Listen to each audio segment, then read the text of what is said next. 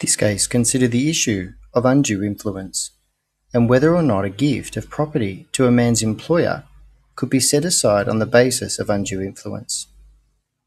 In this case, a man lived and worked on a farm as an employee.